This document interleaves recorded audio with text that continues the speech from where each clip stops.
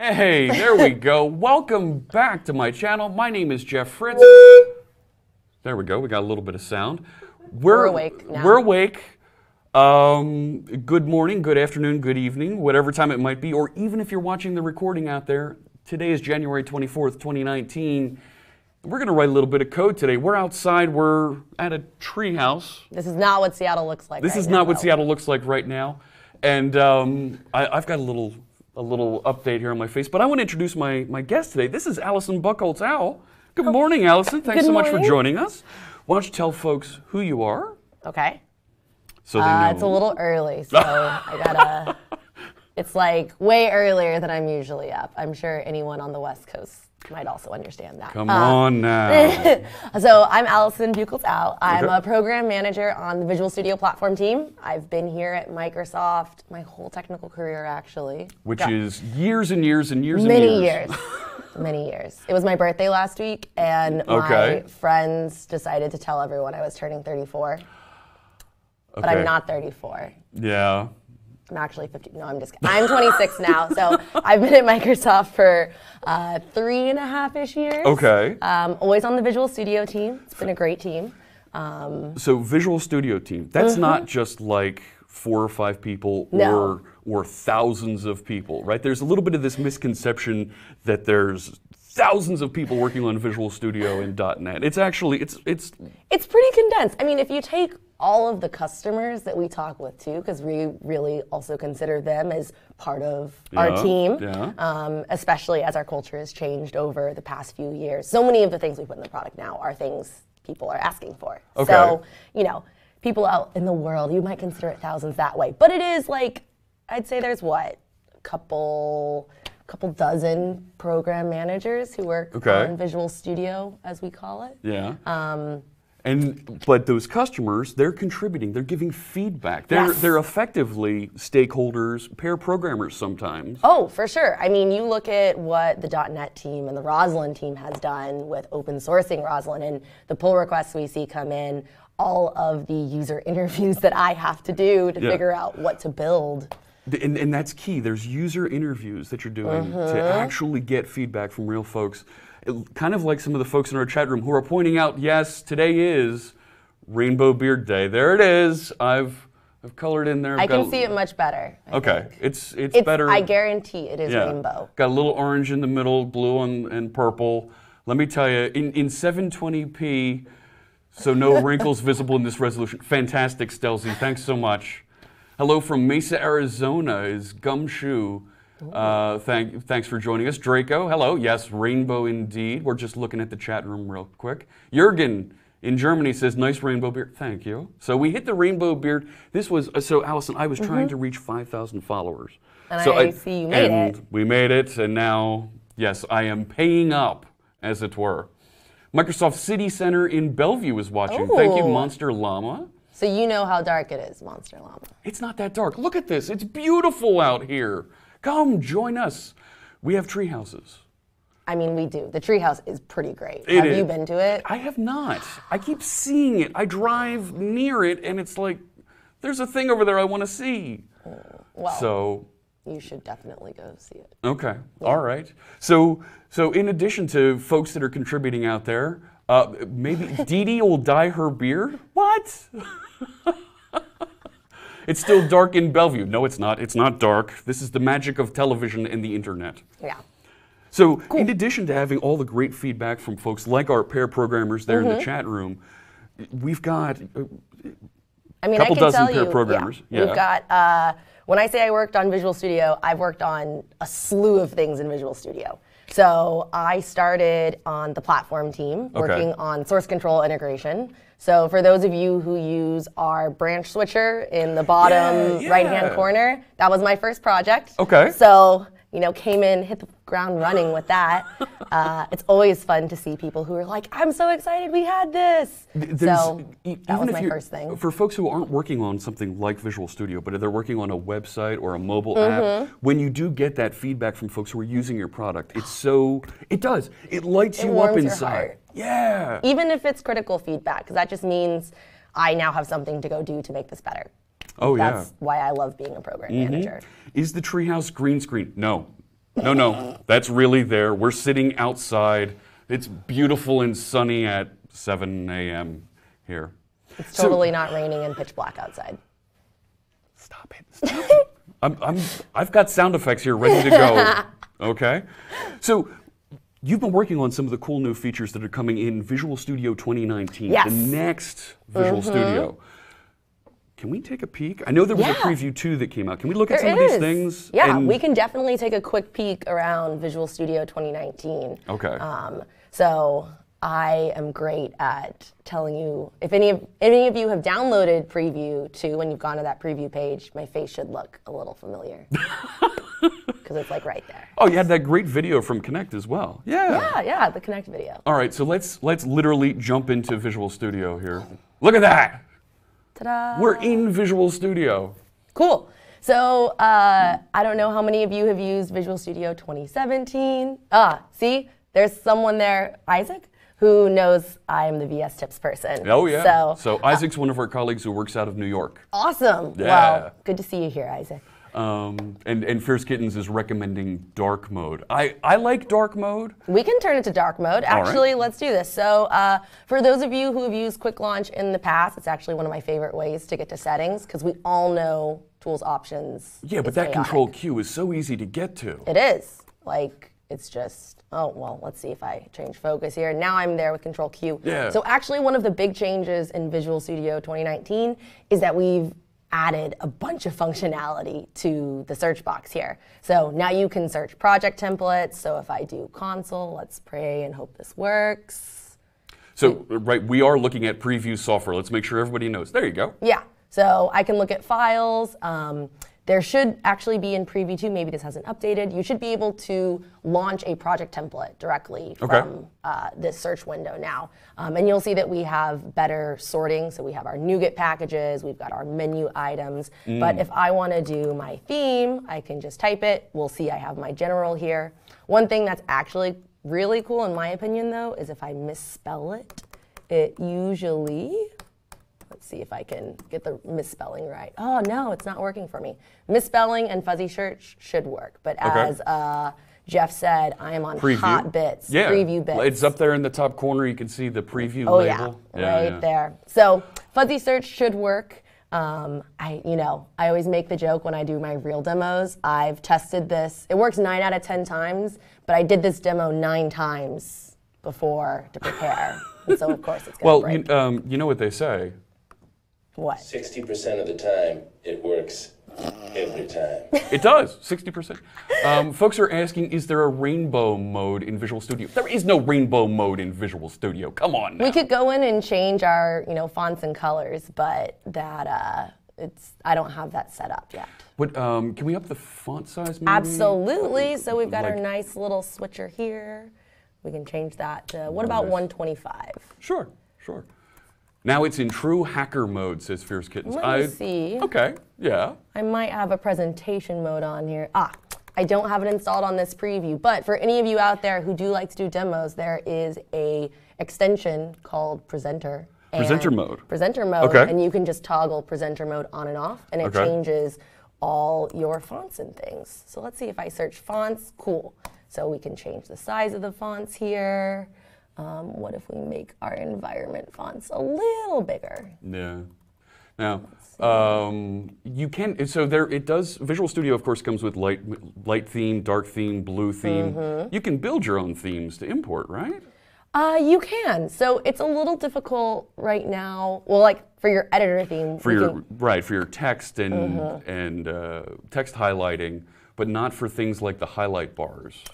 Not that I know of. That might be extensible. We could do some research, but I'm not sure off the top of my head, actually. Mads Christensen would be the one to know that. We might have to ask Mads when we see him. That might be fun to build some cool theme extensions. There's folks in the chat room here who sound like they might be interested in having that mischief.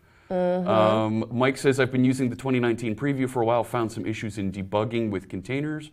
Where should I report those? Yeah, so actually up here in the top corner where it says send feedback, when you actually run into that debugging problem, if it's stalling or crashing or whatever, go ahead and hit report a problem, and that will actually grab some information about what's happening in Visual Studio. And of course, you need to like submit that. We're not just going to take that info from you. Will it grab a screenshot? It can grab a screenshot. It can do a screen recording. There's all sorts of things. Yeah. And then that will actually jump you to developer community. And then our product team is actually part of every PM's job to go through those reports and make sure that we're responding to them. So we really do our best. There's obviously thousands of you, so our apologies if your problem gets skipped over. But if it's definitely a prevalent problem, people can upvote it, and then we're more likely to be able to take action on it. Very cool. And Mike says he hadn't seen it before. Perfect. Thanks so much, Mike. Awesome. Make sure you click through there. Yeah, it's great feedback for us. If we do report a problem here, we can actually just walk through it. If it report there is no problem. It's working amazing. I know. Apparently, my Edge is not totally working, and it is like web hosted, so that might be an issue there.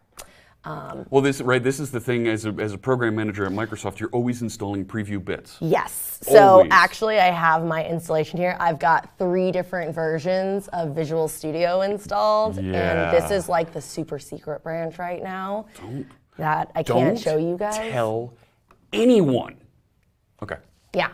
I see we have a question about the overall performance. So we are continuously improving performance. So a lot of things we've done with the start window. So actually, if I go ahead and close this solution, you'll see this start window come up. And so we've pulled a lot of the things out of startup so that, this is pretty much flushed down. We don't have to start up all the packages that we normally need for Visual Studio. So packages, that's not NuGet packages, that's different components. Those are all the components. Okay. So when we moved from 2015 to 2017, we created this workload idea, right? So if I go in and modify things, we've got these real componentized workloads. So if you're a web developer, you choose our ASP.NET and web development workload, and that's just the things you need for that sort of development. Because when I come in here, I want to say this is the type of development that I typically do. This is what my job is. Give me suggested installs instead of going through and saying, I don't know what I'm going to be doing, give me everything. Yeah, so this actually came out of a year and a half of research into understanding how people were customizing Visual Studio, especially for our new users out there. A laundry list of different components is not the most welcoming thing. Oh gosh, no. So, and then you have to wait forever for it to install. Yep. So trying to figure that out and make it better. Visual Studio doesn't have Nyan-Cat progress bars. Should I bug that? Off Bobby, I think that's going to be a extension that you may want to build. It seems a lot faster than 2017, loving the little UI changes. Awesome. That's great. Thanks for the feedback, Mike. Yeah, so one of the things, just to finish on that performance topic, solution load here happens real fast. Yeah. So for those of you who tune in to my, hopefully, build talk later this year, we always do our side-by-side progress, and it's always really exciting to see how fast it is. We haven't announced a build date yet, but there's probably going to be a build event sometime in September. I don't know. We'll see. Announcement coming soon, I'm sure, from our friends in the marketing marketing team. I see a do it again. Sure. All right, you ready? And missed it, Lee says. Okay. All right. 3, 2, 1, and bam. Boom. That's magic. Yeah. I need just that looking at the timer, it was magic GIF right 2 there. seconds. Magic Jeff. I don't have a magic sound effect. I don't. That's okay. Magic. I did it myself there. We're good. No, that's like Zelda. No. And we can go back with, I have a rewind. No. No. And it didn't take this long. No. No, that's too old school. It's much faster than that. So, okay. Surprise, surprise, surprise. So, President not sure. I'm curious about solution open time with Xamarin Forms project. along with iOS and Android projects in the same solution. Let me see if I have one of those. Okay. No guarantees, but I can take a quick look. Or if anyone has a solution they want me to clone really fast, we can do that and have a chat. Actually, you know what? I bet James has something awesome on GitHub I could use. Maybe. Oh man, my browser is not working though. It's misbehaving. It's misbehaving. Gumshoe asks, am I using a Go XLR? No, actually, I'm using a TriCaster in a studio at Channel 9 Studios, Microsoft's Channel 9 Studios, and we have the amazing Golnaz in the other room helping out. I've got a Stream Deck here playing all kinds of sound effects. Well, you know what? We're going to try something interesting. So with Quick Launch, you can actually search online, and since my Edge does not seem to be working, let's see how this goes. Okay. Because, let's see. GitHub extension. Oh, I can only search online. It doesn't have the actual, like, search, like, on the web. All right, well, we tried it, and it didn't work. Okay. Mordecai is saying, tell Golnaz, Chad is asking about your back. How's it feeling? She's giving us the thumbs down from the other room. Yeah, she's helping us out and being a real trooper here today. Thanks so much. All right. You know what? We're gonna try. I got a thumbs up for that one. Look at this. Oh, the chat room is feeling for you, Golnaz. Look at that. All right. Man, I can't find... Edge isn't even on here anywhere. It's just a ghost process now. It's just out there. It's just out there. All right, well, looks like I am crippled by my Edge, so I can't search anything. But, you know, thankfully we still have tons to talk about. Tons of other things. So I think a bunch of you noticed that the theme looks different. The UI here looks fresher, ideally. There's no title bar, right? That was the first thing that struck me, is both Visual Studio Code and Visual Studio have no title bar. Yeah, so we've moved a lot of information down here. So you can see I've got my repository here. I've got my little notifications down here. So we sort of moved that down. I do know there is a lot of feedback out there that people want their title bar back. So I know the product team is talking about that. We've been engaging with a bunch of you, so... To me, it feels like a waste of space, right? It's got the name of the thing up there, and then it's just space the whole way across. That's 2 more lines of code. It is. It is 2 more lines of code. And we really hope that, like, all of this information down here will be enough to help people out. But as with most things in Visual Studio, it's often configurable. So maybe that's the route. Maybe it's an option we could turn on and off. Exactly.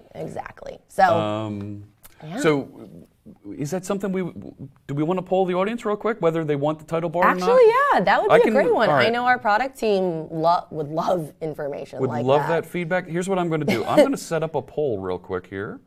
We have to listen to our developers. Yes. Where did it go? It's gone missing. Oh, I see we have a question. How many programming languages do you know? So that is a hard question because as we dive into Intellicode, it's my job to know relatively like 6 languages or so off the top of my head. But that does not mean I am pro developer status at those. I know them enough for simple demos.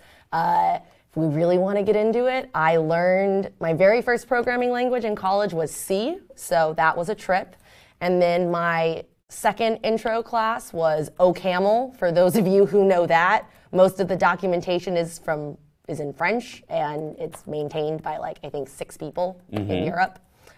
Very cool language. It was a lot of fun to learn. And then I did Python for a bunch of my other classes. Offhand, since I started at Microsoft, I know a little bit of C#. I know a little bit of TypeScript and JavaScript, although that one I am still learning. If you guys have any awesome recommendations for how to get better, send them my way. Oh, yeah. I know a tiny bit of C++. And then... Is there any others? Yeah. So basically, whatever my job requires me to know, I gotta ramp up fast and learn. So it's part of one of the great things of being at Microsoft. Constantly learning. So check it out. If you mouse over the video here and you're on you're watching in a browser, you're going to see a little thing that pops up for Twitch picks, and you're going to be able to vote. Visual Studio 2019, title bar or no? And we have two options: remove the title bar and keep the title bar. Let us know what you think. We've literally got the team that makes that decision here, and they want to hear your opinion. And it's 50-50. Oh my gosh! Come on now. Let me tell you something. All It right. can be done exactly how I want it. Exactly how we want it. The only question is, are you the man to do it? Or the woman to do it. Yes, we are. Third option, a preference. So is that configuration? Yeah, be able to set a configuration. Is that the only two choices? Yes. Remove it, but make it configurable. Okay. All right, tell you what, I will restart the poll and add that option if that's okay with everybody here. That's cool with me. It won't let me re-add it. All right. All right, official release of C# 8. Unfortunately, I don't know the answer to that question. So, fun fact about the way our product teams work. We have our platform team, and that's sort of what builds what I like to call like the infrastructure of Visual Studio. So we have all the fun UI and the way things coordinate together. But then all of the features, like our language features, are actually separate teams, and they own that story. So maybe you'll have to get the other Mads or Dustin to come chat, and they can tell you about all the cool C# 8 features. Or Kendra. Kendra's a pretty great C# person too. And she's amazing. She really knows her stuff around C# and She does. I take tips from her in our talks. All right. I am relaunching. There we go. So I updated the poll, I reset it. Remove the title bar, keep the title bar, or make it configurable. What would you like in Visual Studio 2019? Let us know. Just mouse over, and you'll see it pop up there, and we can see your votes here on my dashboard in front of me. Yeah, so I see a question about Fluent and title bars. So Fluent is the design system that a lot of Windows is moving to. Okay. Don't quote me on this, although I am on camera, but I think Fluent has something about title bars that says, to really be clean and fresh, we're trying to minimize as much information on a screen as possible. So one of the things we always say about the new Visual Studio is we're trying to reduce cognitive overload, and that's just a term it's really referring to how much information is on the screen at a given time, and where can we condense that information, how can we make sure that we're not duplicating information like that. So that's why we have things that are a little more compressed, or we've tried to reduce the clutter. Things look a little, flatter here, and hopefully more modern. I think it looks cool. Yeah. I really like the way it looks. So, all right. Mads Torgerson said in last week's community stand-up, it probably won't ship with Visual Studio 2019.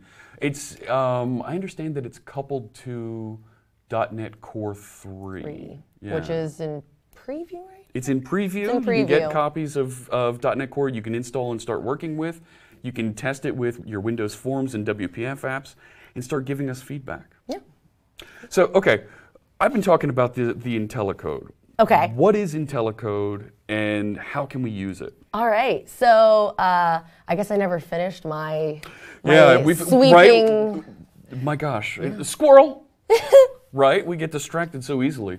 Yeah. So to circle back, I used to work on the platform. I worked on source control integration. I spent a year on new user onboarding. So for all of you new users out there, we spent a ton of time researching you. It was great. And then I just recently, I think about 6 months ago, moved over to the Visual Studio Intellicode team. So my one-liner is we are looking at cutting-edge machine learning and artificial intelligence to improve developer productivity. Okay. So that's our tagline. But what does that mean? I'm sure that is like buzzword, buzzword, buzzword. No, come on now. But this is really what we're doing. We're really using these things. It is. So what our first offering is better IntelliSense. So what does that mean? IntelliSense, right, is that thing when I hit Control Space and it gives me the completion things, right? If we did, so like we've got a thing here. If I activate IntelliSense, this is our IntelliSense suggestion window, right? And some people, I've heard some people say, it rots the brain to use that. No, you know what? Oh God, it's so wonderful. It makes my job easier, and it helps me learn the API, actually. It does. Right? Because I'll scroll through there and be like, oh, look at that. I didn't know you could do... Look at all the things you can do with a string. Right. Like, I forget how many things you can do with string manipulation. Right. And Mr. Thomas Rayner, we are not going to say blockchain. There is no buzzword bingo winner. All right. All right. So one of the things that we've heard so much from people who do use IntelliSense all the time is, I want it smarter. Like, alphabetical's great, but it's 2019. We've got to do better. Right, there was that thing where it would put a section of things at the top of IntelliSense. So that's Intellicode. Oh, well, no, I thought it was like, there was like a line that was drawn. It was like, here are the methods at the top of the IntelliSense or something like that. Right, with the filters down there at the bottom. Yes, we can do filters. We can do filters. So that was our first attempt to make it smarter. We said, hey, if you know I'm looking for a property or a method, you can quickly filter to those. So that was our first attempt over in Visual Studio 2017, I believe. Okay. But then with IntelliCode, which is currently an extension, so it's not in box yet. It's experimental. Okay, but it puts these stars on things? Yeah. Okay. So it just randomly chooses. No, I'm just kidding. Random? No. So what we do is we have a machine learning model running in the background of Visual Studio now, and it tries to choose the most contextually relevant methods or properties in your IntelliSense Contextually window. relevant to the code you're writing? To the code I'm writing right now. So. Wow. That's pretty impressive. Okay. Yeah. Hey, you use concat a lot. Want to try interpolation? So we're not quite there yet, but that is a direction. That's a neat idea. That is a neat, yeah. Actually, I would love to, if you guys have any ideas for how we can use AI and machine learning to help you, send them my way, because we're exploring all the options right now. The sky is the limit. Yeah. Yeah. Now, is that contextually relevant? This is a good question from R.H. Sumner. Relevant to the file, project, solution, or the user? So it's really about the, like, I guess file is the best way to say it, but it's really about like where you are in your code base. I think an example will actually make this a lot easier. Yeah, we've been talking about it. Let's actually see it. Yeah, so actually, you know what? Let me see if I can do my, do I have Zoom it? And Hugo, we are your Clippy, sitting inside Visual Studio, making things happen, telling you what's so wonderful right here, right inside of... Hopefully people can see that. We can always try and up the environment a little bit more if necessary. So what we have here is I have a var that is a shuttle time, and basically I'm trying to take this first shuttle, which is a string here, and split it into an array. So if I have var here, and this is a string, and I activate IntelliSense, or IntelliCode rather, says, hey, we have scanned all of these open source GitHub repos. And based on how people manipulate strings usually, they generally use a replace. Okay. Like if you just have a random string out in your code, you're not in an if statement or a for loop or anything, you probably just want to replace something. So that ends up being the top thing here.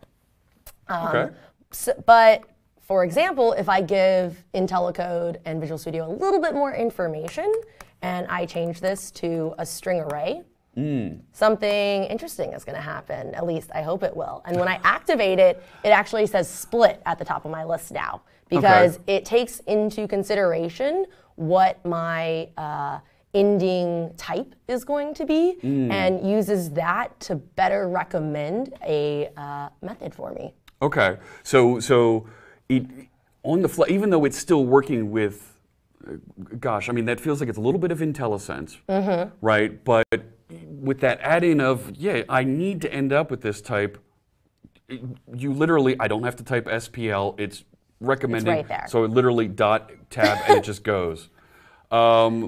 Is that Philip Sandstorm? Thanks so much for the raid. We've got 4 people joining us from over there. Yeah. And then I see is there documentation on what repos have been scanned. So we have a ton of documentation. We will go very far into privacy and security because that is what I've spent most of my days talking about with users. And I want you all to feel safe and comfortable with trying this extension and knowing that big bad Microsoft is not trying to steal your code, because that's not what we're trying to do, I promise. The hip and cool Microsoft.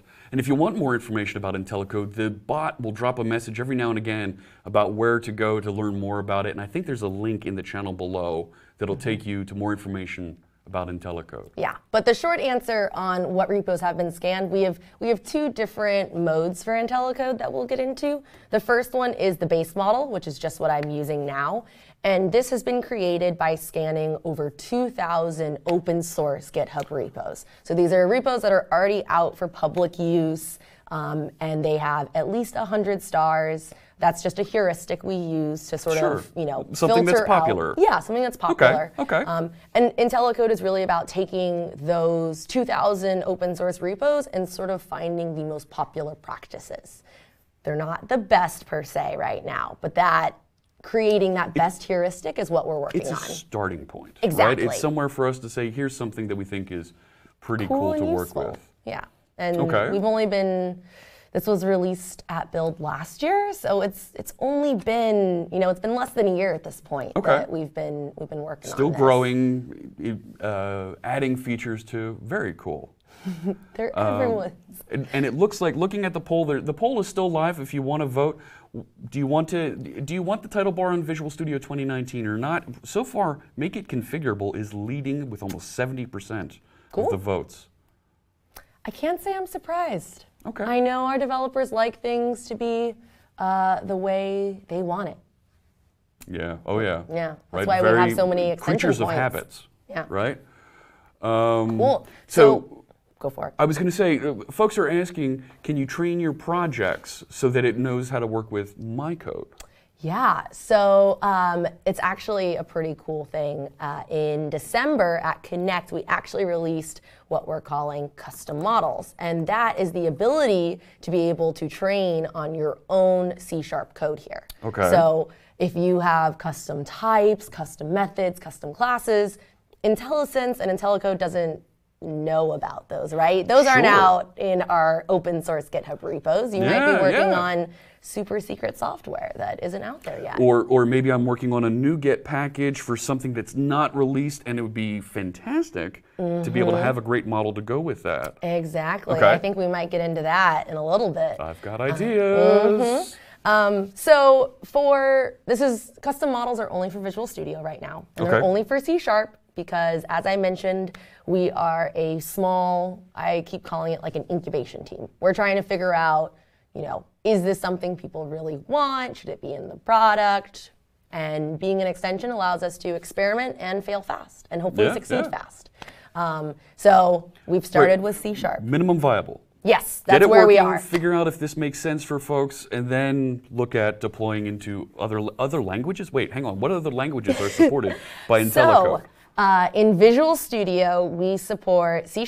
Okay. We support C++, but only if it's Visual Studio 2019. So unfortunately for my C++ users, you have to be on the preview build of Visual Studio, but it's just the normal Intellicode extension, and that will just work normally. And the C++ team is working real hard to make sure that is as exciting as possible when we launch. Yeah. Okay. Yep. And we also support XAML. So that one's actually really fun. We always make the joke that it's tab, tab, enter, because it's such a, the language is so, what's the word I want? Structured. Okay. That it's really easy for us to predict. If you're building a button, this is probably the structure You're going to want following. click. You're going to want this. Exactly. So it's pretty great there. I knew this question was going to come. F#? No F# yet. We've had a total of 1 request from my survey so far. 2 now. I will update my counter. Yeah. If you want F# support or Q# support, we do have a repository. If you go to our FAQs page, there's a link on how to add a suggestion. There you go. The Stream Elements bot just dropped it in there into the chat room. You can click that link, aka.ms/VS-Intellicode. Learn more about it and give feedback there. Give feedback. We have an open GitHub repo on our docs page that will allow you to make any suggestions for languages you want. And then you can get all your friends to vote for the language you want. So I know for any PowerShell folks out there, I am listening because there's like 200 of you now. So we're hoping we can do that. So that's for Visual Studio. Okay. Intellicode actually has a Visual Studio Code extension as well. Now we're talking. I know. All right. So can't forget about the baby sister or baby brother that is Visual Studio The Code. younger one, the one that hasn't been around for 15, 16 years. I thought it was 20 years. Yeah, right. I'm pretty sure I have a 20 bottle with 20 years. 20 years, my bad. 20 years. Yeah. 21 to the day. Yeah. So we also support Visual Studio Code, and we've got 3 extra languages there. Okay. So we've got Python. I know there was a request for Python there. Yep, Hugo asking about Python. So we do have Python. Okay. We've got TypeScript and JavaScript, which is Of course, yes. And we also have Java. Really? Yes. Okay, we so do. it does support C# in Visual Studio Code. It does not support C# in Visual Okay. Studio Code. You're gonna have to talk with Dustin about that because he's the be all end all for We're gonna have to the do C# something about that. Yeah. extension there. We do know people would really like C# in VS Yes. Do it. We want C#. I got the hat for it too. Okay. Okay, there's a request for us to file and stuff the voting bag on. But the fact that the features are there in both editors is huge, right? That really shows the open source editor is getting this type of advanced set of features, right, that are really going to make us more productive. And I love that about the work that we're doing and that your team is doing that make it so easy for us to collaborate with others and extend and make our editor experience better. Yeah. Better? Yes. Betterer? Yeah. More Get to better? work, Dustin, says Code Rush. That's our friend Mark Miller. Hey, Mark. I will say there is sort of like a hack if you really want IntelliCode in VS Code for C#. Do you want to know what it is? What it's is a it? little roundabout. Really? Yeah. Go ahead. I don't even know if it's a hack, but you could Hang do on. this. Is it? Wait, master. Is it? It might be dangerous. Is it dangerous?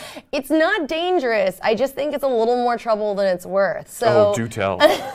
I'm sure your followers here are very familiar with LiveShare. Oh my gosh, yes, Yeah. we've done live share a lot here on So on if channel. you start Visual Studio, and then you start a live share session with yourself, and you launch VS Code for that.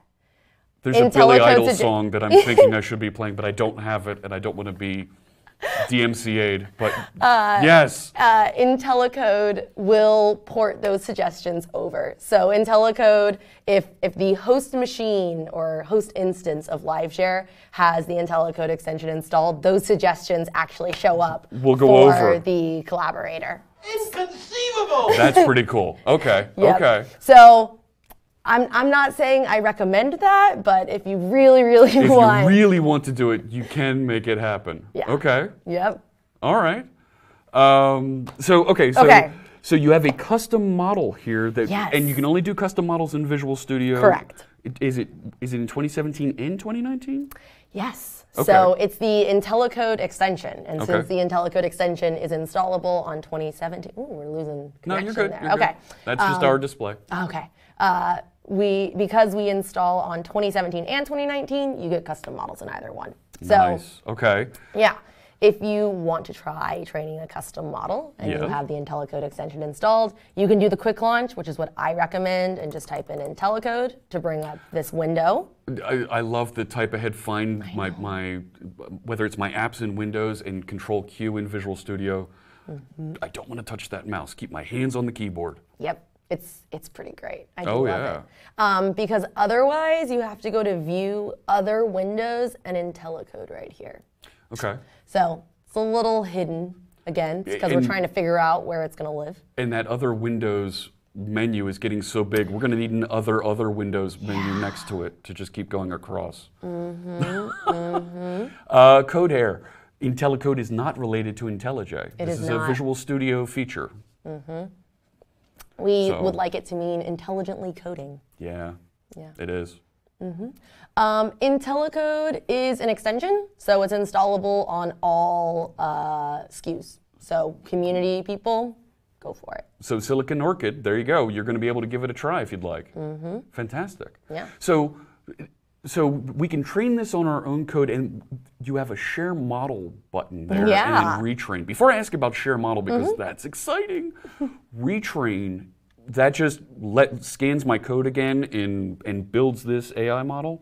Yeah, so what actually happens is retrain will rerun the process. So I think everyone's, well, I hope you're interested in learning how it works. We get to do a little behind the scenes here, and you don't have to read through, pages of documentation. So what happens in our training is that we extract data from your source code. It's a huge misconception that you're uploading your source code. We don't need your source code. We just need specific elements and measures about it. So for anyone who's done machine learning, hacking on their own, there's certain data features that we need. So this might be something like, oh, are you in an if loop? Okay, so is this a similar type of static analysis I might have seen in a tool like NDepend? I don't know, actually. Okay. Yeah. Okay. So it is a little bit of static analysis. So for C#, part of it is we need to be able to build your solution. We actually do leverage Roslyn. We have something called an extractor, and that basically naming things. We're getting good at that. I know. It makes sense for once because we're extracting data from your code. So it's actually, I think, quite well named. Cool. But basically, all of this happens client side. So inside Visual Studio. It happens inside Visual Studio. So what happens is we extract all of this information. That's in a file. It's not actually that big. It's like an encrypted JSON file, which is pretty cool.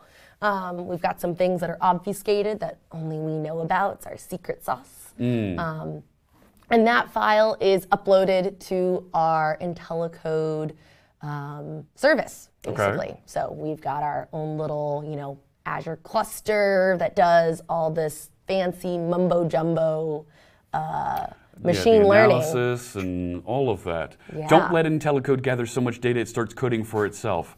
This isn't the T1000 here. Oh no, don't worry. It's not that smart. No. Yeah. We will have jobs for a while. So it's not actually taking my code, it's taking information about it, sending it up to the cloud, doing the analysis, and then it sends it back? And then it sends it back. So actually one thing that I think that's pretty interesting to look at, let's see if we can, oh man, can I, let's change these fonts. That is too tiny even for me here. And is that Ollie Pike?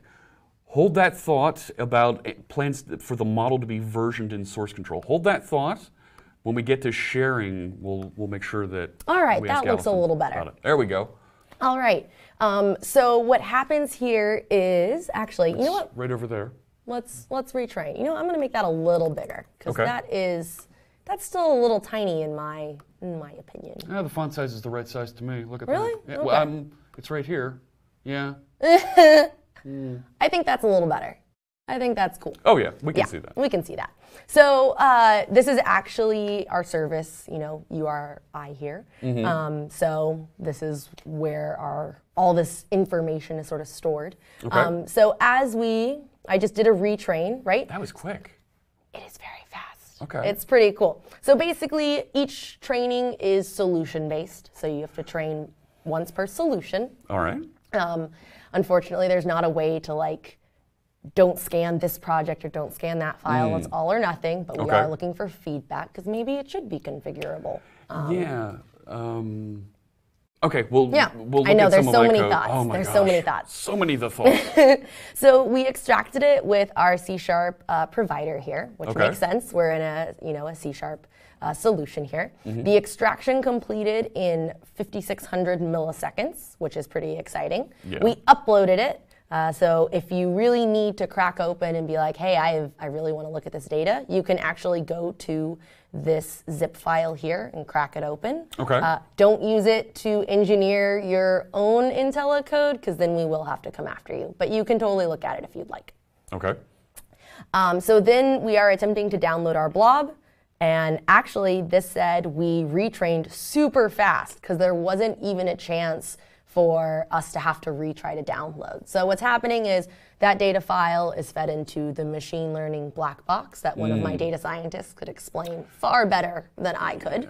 I'm just a C# developer. You know, I just work on the experiences. So I can give you a guess of what happens in that black box, but I don't want to confuse people. So let's just consider it the machine learning magic. Data scientists, folks, make sure that that's optimized. Exactly. And they're constantly tweaking it to figure out how to make it smarter. Magic, yes, that's right. Exactly. Magic. It's my magic fingers. I don't have I need a magic sound effect. There's definitely like a great GIF too. It's just like magic. I know. Yeah. Anyways, magic happens. Yes. The model is then, like, it sends a I'm ready message, and Visual Studio Intellicode, the extension, says, all right, give me that model, and it downloads it, and it activates it for you. Okay. So that's what you are seeing here. So we received 3 changes to the model, no failures. For those of you who are trying out custom model training, the output window is your friend if you want to know exactly what's going on. Yeah. Cool. Yeah.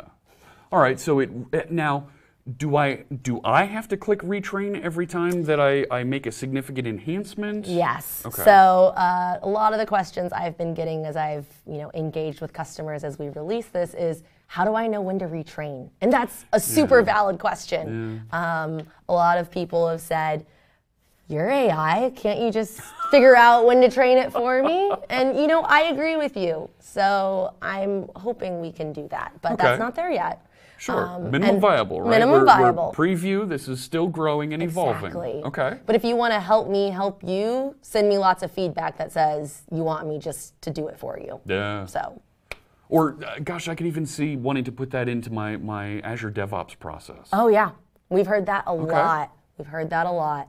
So, so basically you have to click retrain whenever, maybe you add a new project or you significantly change the way you call a class. Yeah, or maybe you renamed a class. Yeah. Right? You That's gonna definitely need to everything. retrain. Yeah. Yep. Train on post build successful recommends nameless. Yep. Maybe. Got to balance how frequently you run that process, right? Yep. So.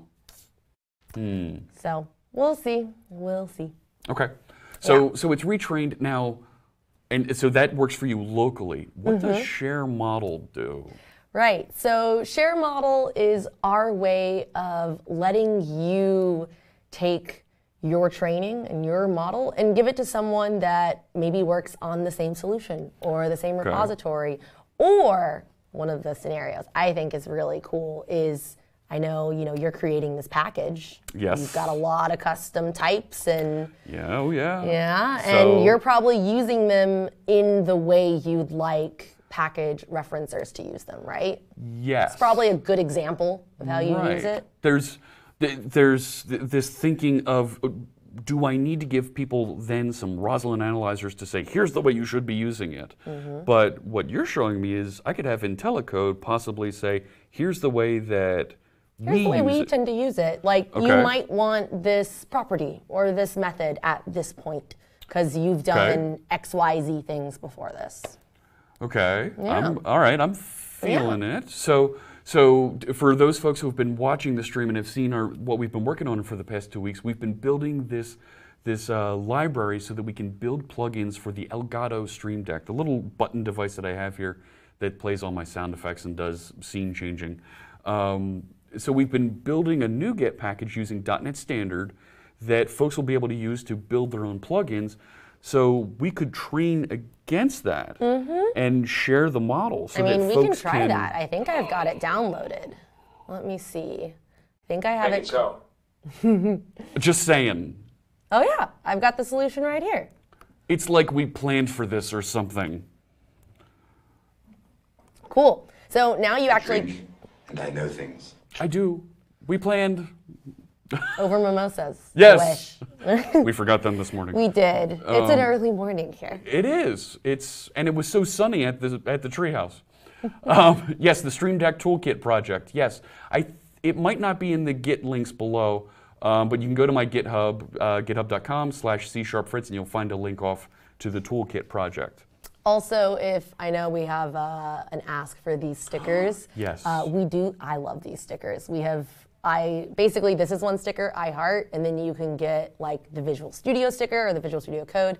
If you ever C#, see, you can get C# in there. you can get all the languages. It's pretty cool. For those of you who want them, if you run into any Visual Studio booth at any conference, I will actually be at VS Live in Las Vegas in March. Okay. I should have a nice, healthy stack of those. So come find me.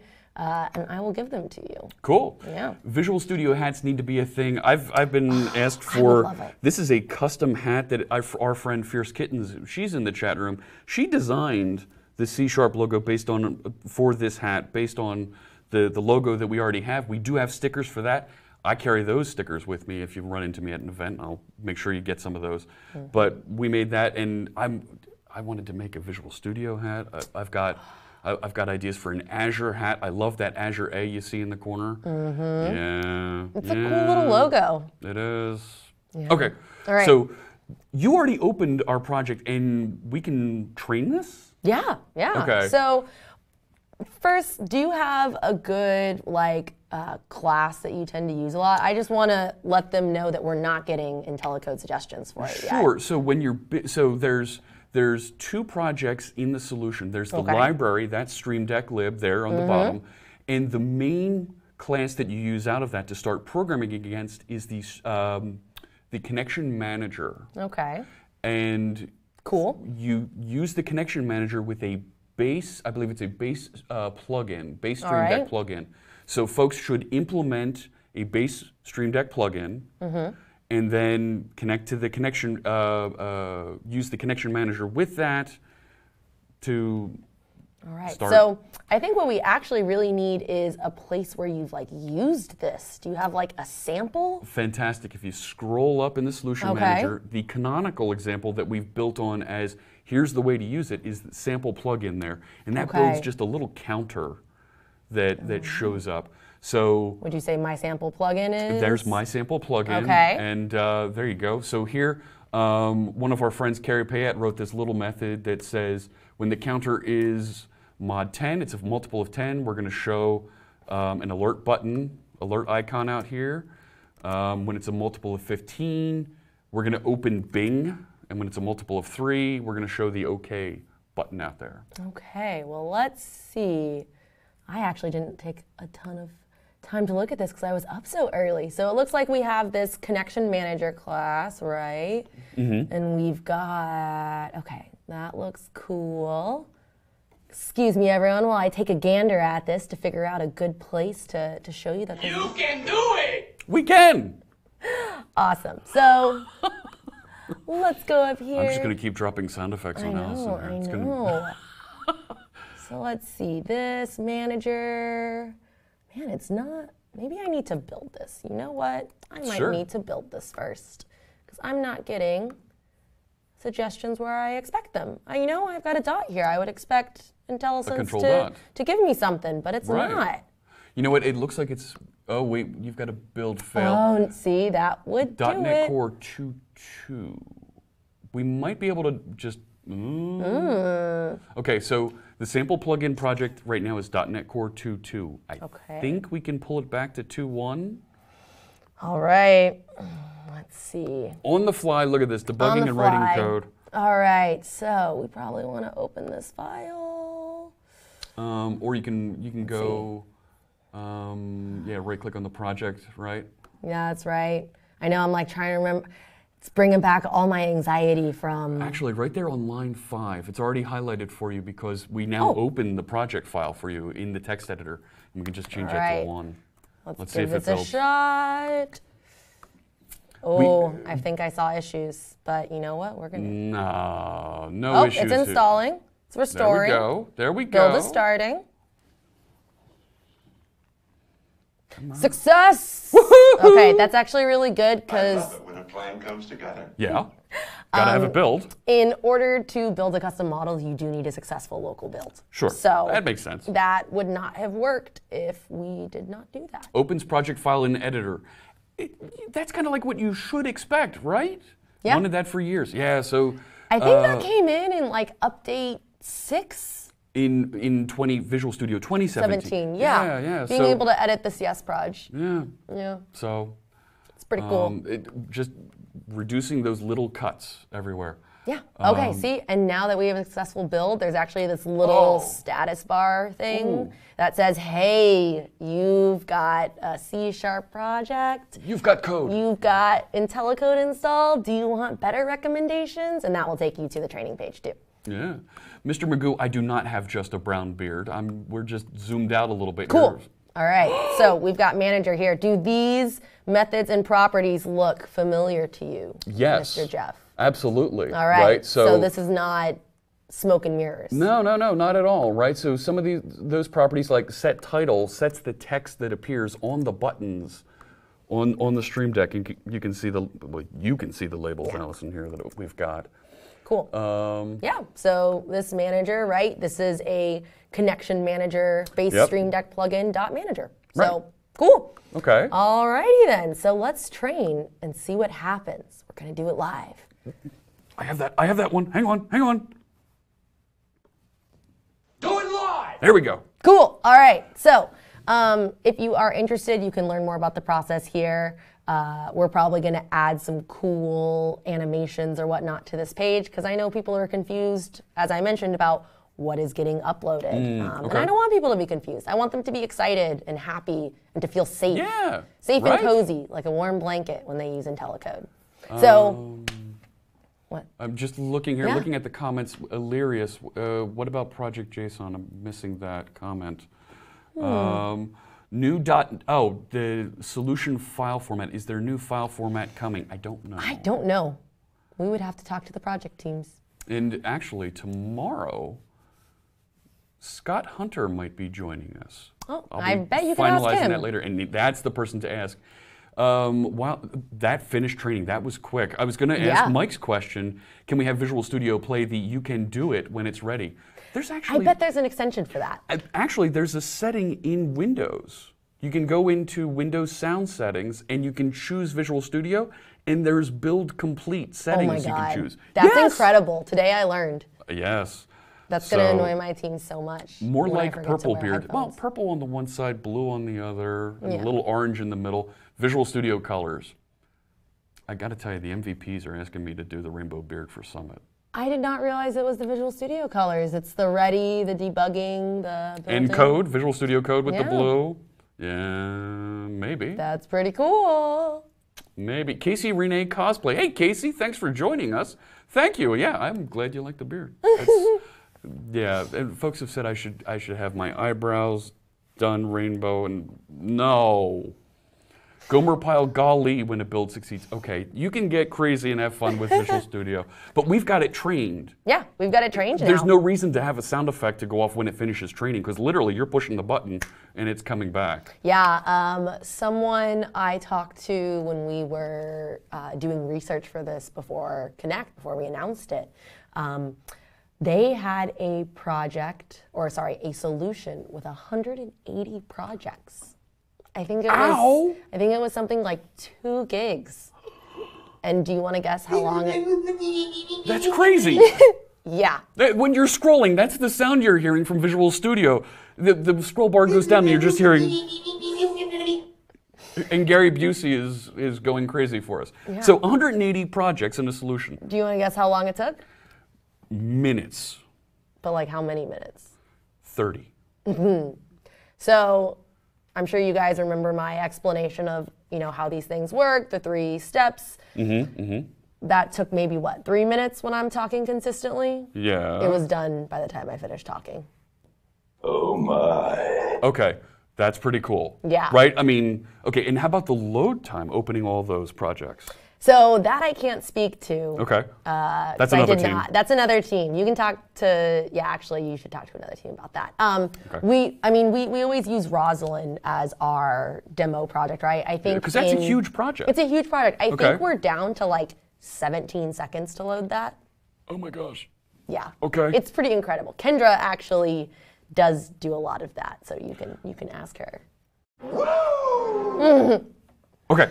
So it's trained. Now how does this improve my code the experience that I have if I was building a plugin, if I was in my sample plugin and interacting now with my connection manager. So one cool thing here is that we give you the top 3 classes that you should go look for recommendations on. And this is just to tell you, like, hey, these are the classes we found the most info on, so we can probably give you good suggestions. This is just to help you sort of verify that Intellicode is working the way you expect. But we also do give you this number, and it says we've learned 35 classes.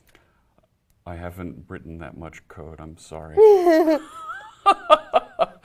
So it looks like Stream Deck event payload, so like Stream Deck lib.messages would be a good one. You know, we're going to go check a couple of these. I think we saw some connection managers earlier. Yeah, so the payload, that's a class that actually we serialize that does the communication back and forth between the application that runs the hardware and our connection manager.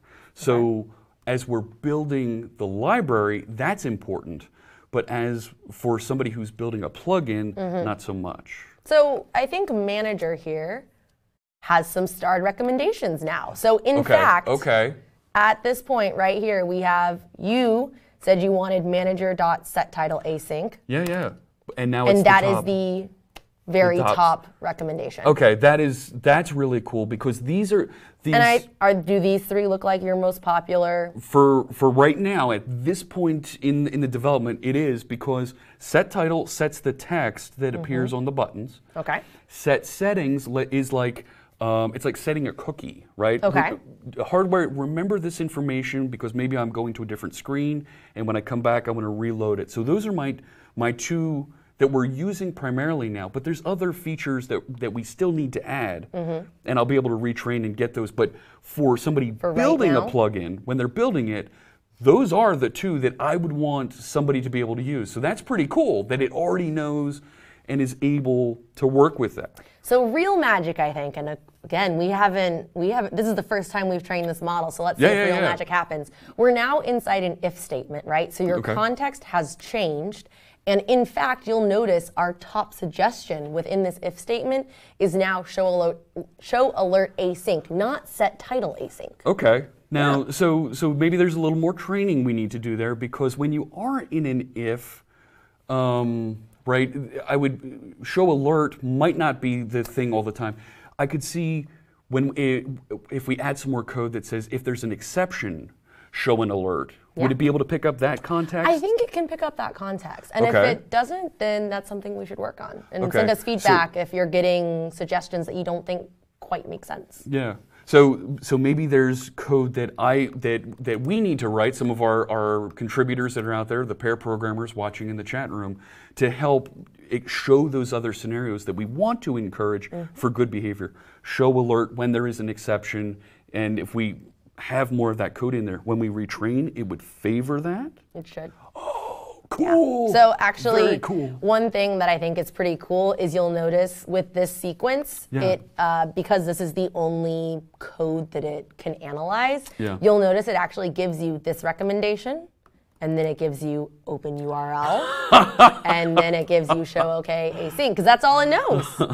Wow. But so it picks up on this if, else if pattern and changes it for you. Okay, that's pretty neat that it changed syntax on that. Okay. Yeah, and so like down here, outside of all of this, again, it's not choosing the exact right thing. Setting async is down 1, but it still has it as, hey, these are the most likely things you might want. Sure. So now it's 1 keystroke away versus many. Several. But this goes towards it didn't have a lot of code to analyze. And just with a little bit, it's already pretty close to what we'd want to suggest, right? The on will disappear event is what fires when you navigate away from that button and it disappears off of the current displayed buttons on the device. So that is when I'd want to save my settings. So we're already pretty close. If we had more sample code for it to analyze, it would get better at recognizing that? It would. Okay. Yeah. We need to write more sample code. Here you have your Stream Deck event payload. And so, again, it's not totally right, but it says within an if statement, you're actually more likely to favor .event Let's see how it does down here. So this one is actually right. It actually wants context because you're using it as a parameter, it looks like here. Yep, yep. And up here, it says, oh, well, context, maybe not. But here, right, args.payload, you use it with settings a ton. Yep. And so the only thing it feels comfortable recommending is actually settings. Okay. So, and thinking about how this fits together, and here's where I was thinking we would need to do a Roslyn analyzer. The code on line 51, when it does say set title async, we need to give it the context that was passed in. That's actually some information about which device is connected and the screen and the button location to interact with.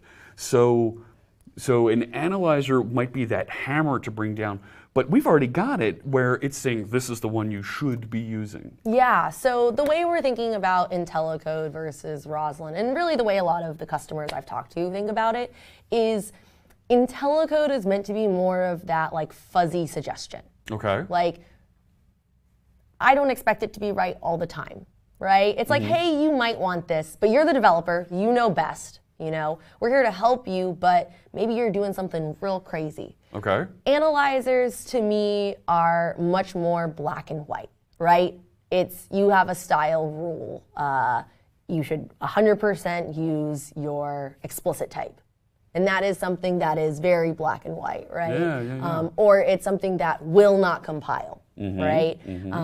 And so the way I think about it is Intellicode is meant to be more of that suggestion. It's maybe a little fuzzy. I want it to be right most of the time, but maybe sometimes I'm going to go off the beaten path. Right. Whereas analyzers, I think, are very black and white. Like there's a right way and a wrong way. But you can do the warnings in there with the. You can do warnings. I think there's levels of like you have to pay attention to me or not. But it's just like, if I'm going to address an analyzer warning, there's a very distinct way to address that. Yeah. Whereas writing code and choosing a method, I think has a little bit more wiggle room. Oh yeah, absolutely. Yeah. Carrie, thanks so much for that kind cheer. And I don't know if you know this, Allison, but all the cheers, the subscriptions that I get here on the channel, we make donations to Black Girls Code. Oh, that's awesome. All through the first quarter of 2019. Thank you so much, Carrie.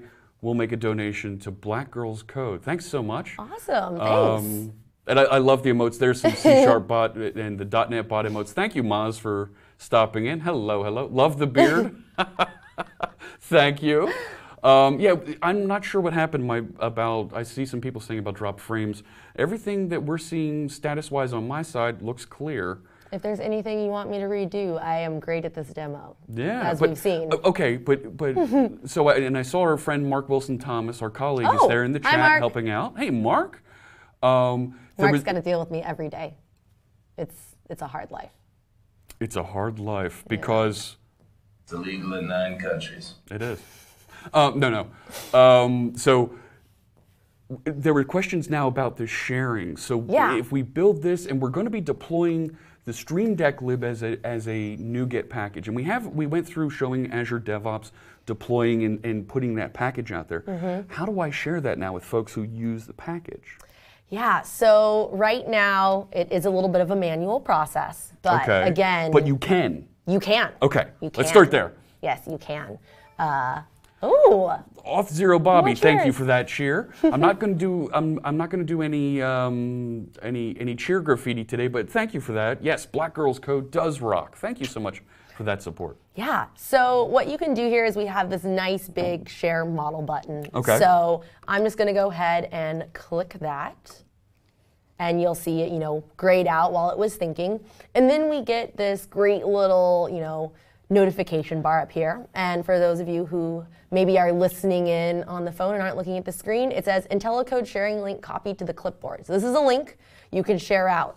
Okay. Treat the link as you would your source code. Share it with people you trust, okay? People you trust. People you trust. Again, let's remember. I trust my chat room. Exactly. We don't, what's the word? We don't upload your source code, right? Okay. But as you've seen, the custom model does contain things like class name types or methods. Okay. And so if you have, some super secret method name, be sure you're aware of that when you go to share your model. Okay. And again, if any of you are really excited about this, but you're like, hey, my company really needs these set of security rules, I know we've got our bot dropping in a Calendly link. You can set up time to talk one-on-one with me in half-hour slots. I have availability all throughout February. You can do it! Click through and schedule some time. Yeah, Send an come email. chat with me. That's easy. Yeah. Email or chat one-on-one, whatever your poison is. I'm here to listen to you. Yeah, absolutely. Yeah. Okay. So you can learn more about this security info, or you can copy again. So it's already copied to the clipboard. Let's see. Oh man, that's right. I can't do anything. But you know what? I will just open up a new text file since my Windows Start key won't let me open any new programs right now. But we are resourceful. Yes. So we're going to open a new text file. I will give this a little bit more, I think. Janescu, that's an interesting idea, and I'm not, Janescu in the chat room is suggesting there's a project we've been working on called Code Suggestions, where folks in the chat room are able to send code directly into my Visual Studio as I'm broadcasting. Oh. What he's suggesting is it'd be neat to be able to do those code suggestions and get IntelliCode. I'm not sure where we would show. I don't know about putting IntelliCode into the chat room or into an editor embedded somewhere around Twitch, but there's something there that I think we should noodle around in the future. Draga asks, on a recent stream, weren't we parsing command line arguments? Yes, we were. We used Nate McMaster's library. You can see that in this project, StreamDeck Toolkit out there. It's in the Fritz and Friends organization on GitHub. Cool. Okay. So now we have this link here. Okay. So I can. And it's got a big old hash on the end of it. Got a big old hash on it. Nothing that says my project name or my name. Nope. Okay. Yeah. So when you you grab this link, and then when we go over to IntelliCode, you need to make sure whoever you're sharing it with also has the extension. Okay. So you'll go to that this makes page sense. again. Yeah. And you'll go ahead and hit Add Model. So now that we're And then here, you paste it in, Okay. and you can add it. And now this model will work anywhere inside any Visual Studio or Visual Studio Code instance that you have IntelliCode installed. You Okay. have to sign in. I know Sure. some people hate that, but it's the only way we have of associating your models with you. But you can log in with your Microsoft account or Yes. your GitHub account. Yep, you So can do if all you of do want to that. be a little pseudonymous, create a GitHub account with your pseudonym. You don't have to give it any more information than that, and you can log into Visual Studio with that. Yeah. So we love GitHub. We do. It's great. Lannan asks a good question here. Is the model link consistent across trainings or does it change? You know, that's a good question. And I'm not totally sure the answer, but I think we can find out right now. So we've got our text file. Let's give it a try. We've got our hash. Let's go ahead and retrain. Okay. I believe it's consistent, but I do want to double check before I give false information. Boredom, thank you for that subscription using your Twitch Prime. I appreciate that. Yes, love the dancing Bill and Steve. Oh, so good. Although if Mark Wilson Thomas is online, maybe he can ask our engineering right beside him and see if he can get an answer before I can. There's literally people right there from the team watching. So good question. How is a model useful to a different project? So Okay. let's say you have a project or solution that leverages a bunch of custom classes or types. I think it's fair to say that those classes and types might be used in another solution. Okay. Right? Yeah. Would you agree with that? Absolutely. Yeah. So in that case, you don't have to have a separate solution to train on. You can just leverage that, maybe it's that golden child project or solution. That's how we want people to use it. And then those suggestions are fed into any other solution that might leverage those same types and classes. Okay. Yeah. So can I give it multiple models then to parse and work with? So it's visuals. The scope is Visual Studio. Okay. So as you build more models, we actually use all of them to give you the best suggestions. Okay, so thinking out loud, somebody who's building a new plugin and brings in the model we just created. Yep.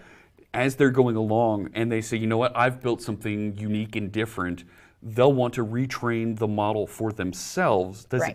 Will it take into account the one that we published and shared? Yes, it does. So there's some magic merging sort aggregation of models, and we are still working on that, how to make that as best as it can be.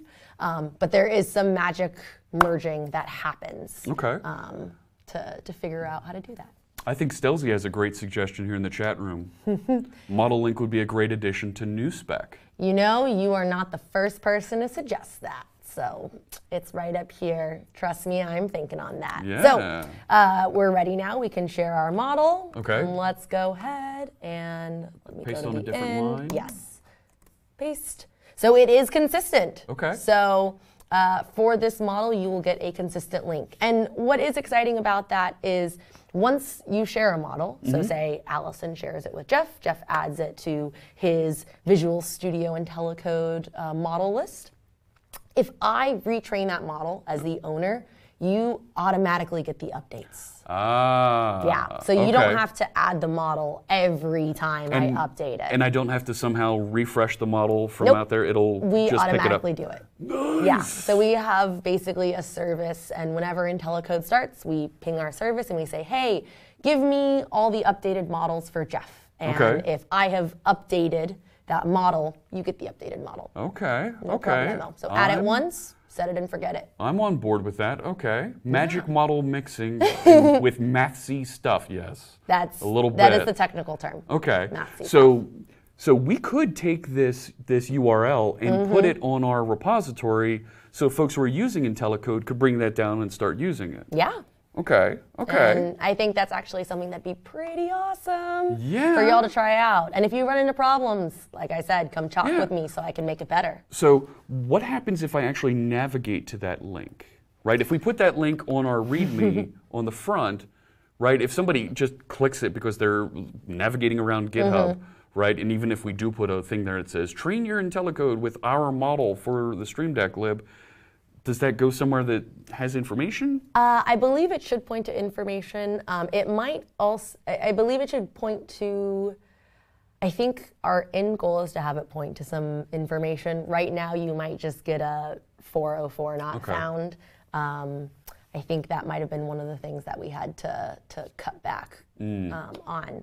But so thinking out loud, if making a feature request on the fly here live where nobody can hear us, I'm thinking how live share, right? You have the link that it'd be neat to, when you click that, give you that option. Do you want to add this to your Visual Studio? And that is ideally part of the process that we'd like to. Oh my gosh, but as you know, small team, experimental. Small steps, absolutely. Trying to just figure out if people like this or not. And now we're working on smoothing. Actually, XPaw is making a good point here. I saw. Yeah, if we share models and the hashes are the same, do they get versioned? So you only have the most updated model. If versioning is something that you are passionate about and you have scenarios that you'd really like that, again, submit feedback, file it on the GitHub, schedule time with me, send me an email, tweet at me. Yeah, Allison_AU. I am on that all the time. There's lots of ways to get in contact with me. So let me know, and that way we can figure out what the right experience is. Absolutely. Allison is on Twitter and you are? At Allison, ALLISON_AU. Much easier than spelling out my full name. There we go. Fun fact, every airline system has a different way of dealing with hyphens in last names. Are you kidding? So my name is different depending on which airline I fly. Sometimes it's Buchholtz-Au smushed together. Yeah. Sometimes there's a space. Sometimes there's a hyphen. Sometimes they cut off the ow part. It's a mystery. You never know what's going to happen. So for those of you who are considering giving your children a hyphenated last name, this is my plea to you to really consider that or reconsider it. Think about that. Think about it. Okay. A space is generally much easier to deal with than a hyphen. Interesting. Okay. Good to know. Just my PSA. But I do think XPaw, you do make a very good point. about versioning. That could create some I can mismatches. see how that might be very useful, but I am not the expert in that. So please come chat with me so I can have a better understanding of those scenarios and what we might need to support. Yeah. Okay, so we have this URL. We can paste that out to our GitHub later. But there's some other things that we can do in here. There's some new features that you've updated. We added an editor config to our project. Oh, yes, yes. I see that you have. Right here, right? Cool. Yeah, and we just got started. Only a couple of recommendations because I'm not militant about some of these things, but of course everybody wants to use tabs. Right? Everybody uses tabs. Wow. So, and I like to keep mine 2 spaces so that we can fit all the code on the screen here. And that's just me, and I'm enforcing my will on everybody. But I do love all of these comments about Germany and Austria, and part of me is just like, maybe I should move over there. They know how to deal with these names. Yeah, right. We've got some European friends in the chat room, so.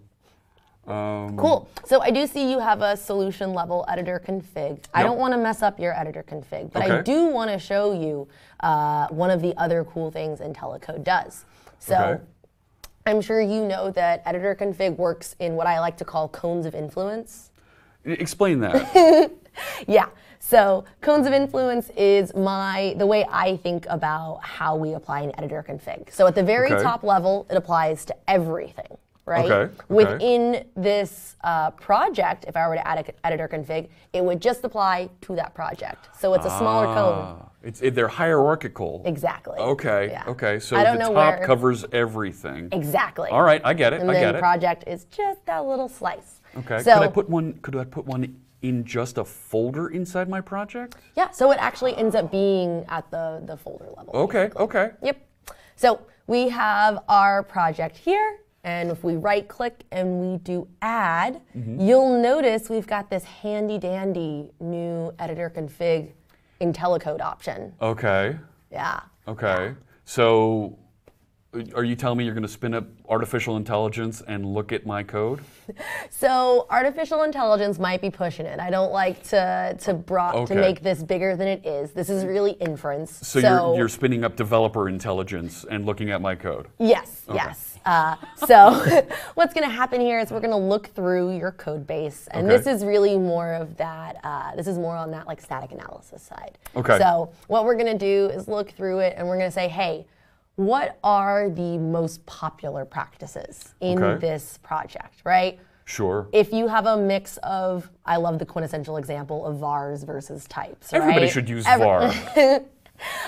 So if you have a mix of those, it's just going to choose whichever one has the least like warnings about it. Okay. Right? So if you have 10 types and 2 vars, we're going to say, hey, you probably want to use types. Specify the types. Exactly. So I'm going to go ahead and click this. You see our great progress bar. It analyzed it, and it generated this whole file for you. Okay, so there's a lot more recommendations in there than what I It's pretty cool. put in there. Okay. Let me make this a little bigger there. So it tells you here, just so you have it in your mind, that rules in this file were inferred by IntelliCode for you. Okay. You can always modify these to suit your own policies, and you can learn more in case editor config is new for you. But this is our way of trying to sort of get you halfway up the mountain to getting consistent code style. Like, I'm sure for everyone in the chat, how many people like have argued about the code rules they want to use? Absolutely, right? I'm Tabs sure versus spaces, that's the classic one. And like, you spend, what, hours arguing about this with your team? Maybe not arguing, maybe like light banter, maybe it's a screaming match, I don't know.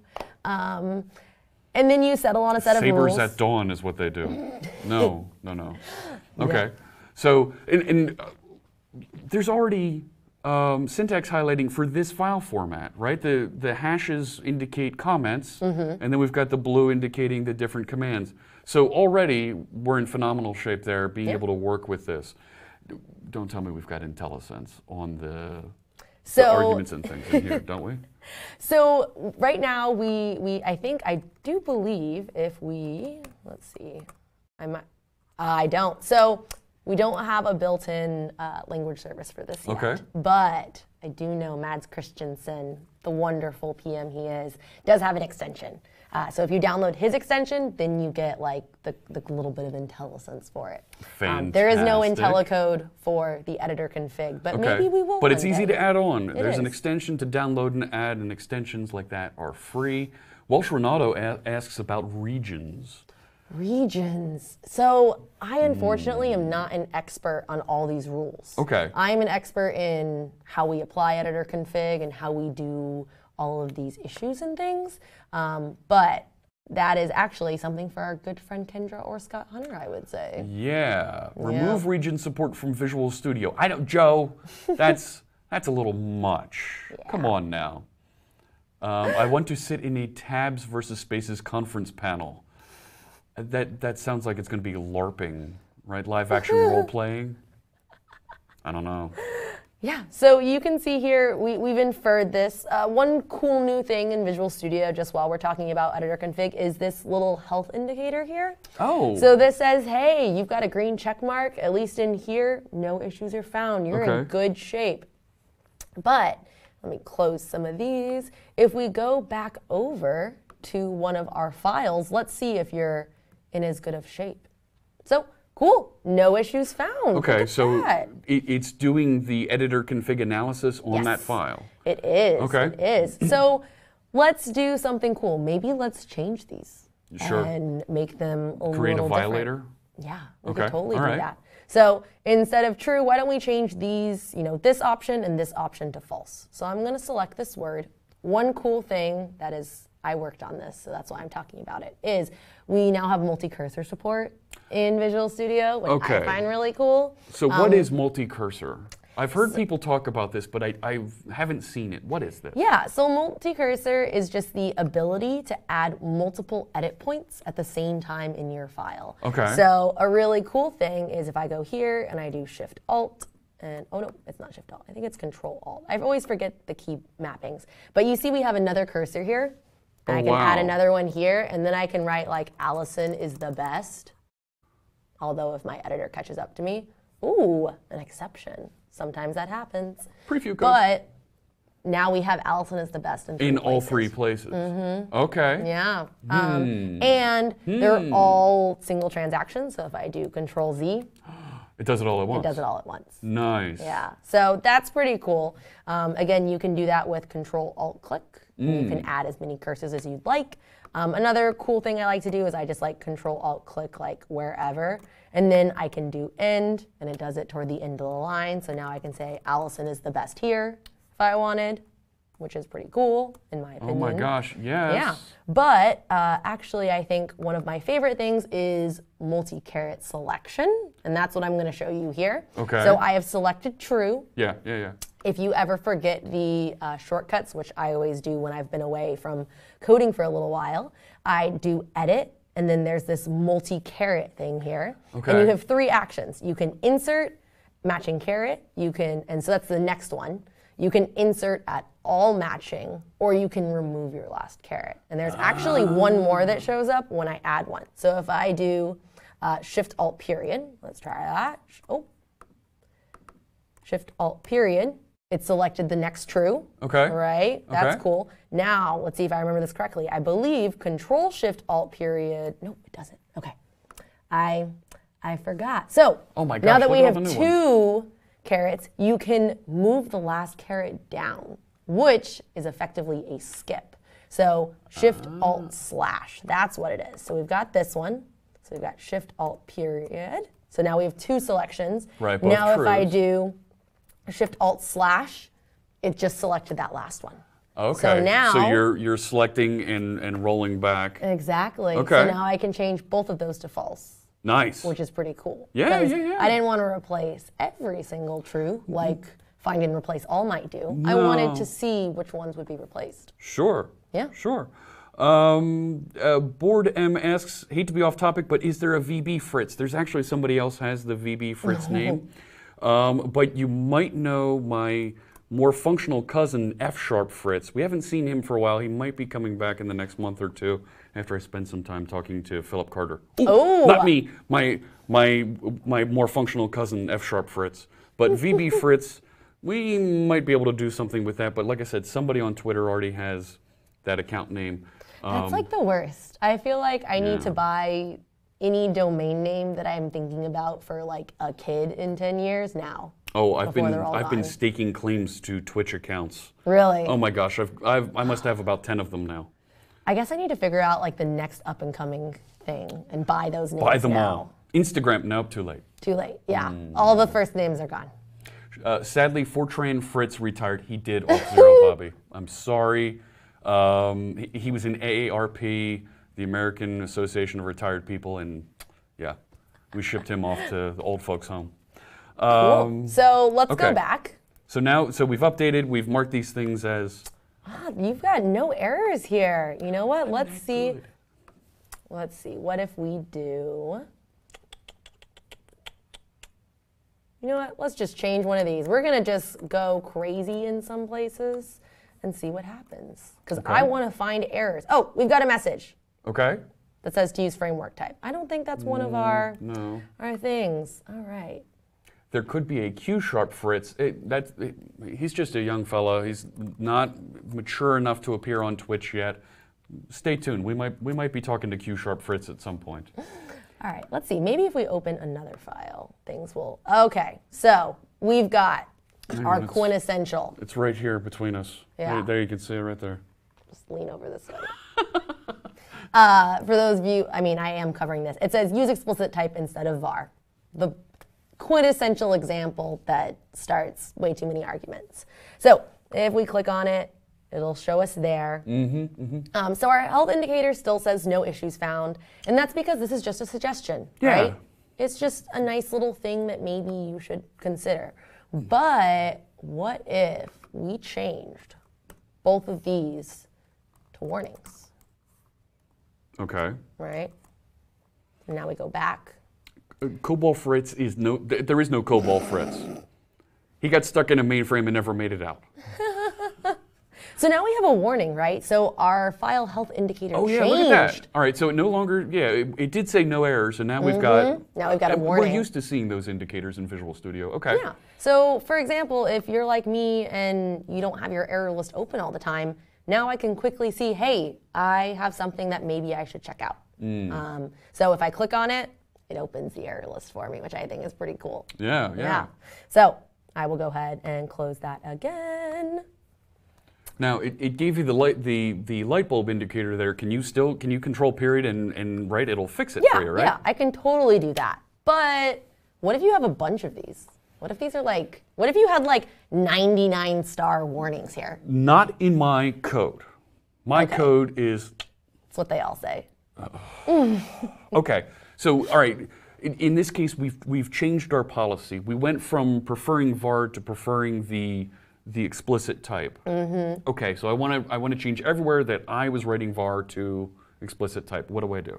Well, now you can do code cleanup. So for those of you who've used Visual Studio in the past, format document is what that's called, and generally that's just like fix up tabs versus spaces or trailing white space, and it's a nice formatting things, but it wasn't leveraging any of these awesome analyzers for like our actual code. So it'll take advantage of Roslyn now to go after and do that instead of just a text find and replace. Exactly. So there's this little icon down here. It looks like a little broom because we're cleaning up. Yeah. So if we click on that, it should get started in 1 second. Control-K-E. All right, I might need my options. Oh, okay. So this should just work when I click it. But again, hot bits. So hot bits. Yeah. Just the way Grandma used to make them. Exactly. So now we've got two profiles. We've got profile 1 and profile 2. If I go ahead and click configure code cleanup, you'll see that I have these two different profiles. So this really allows me to figure out, hey, these are all the fixers that are available. Okay. And this is, V1 of this. So what we actually need to do is, right now we're only fixing removing unnecessary usings and sort usings. But we want to fix that var issue, right? Sure. So what we're going to do is we are going to look for, I feel like my My eyes are, okay, yeah. Apply implicit, explicit type preferences. I always forget it's called that. So we're gonna add that up. So now it's in our profile 1. I'm gonna click OK. And when I hit this little broom icon, ideally, this var should turn into a type.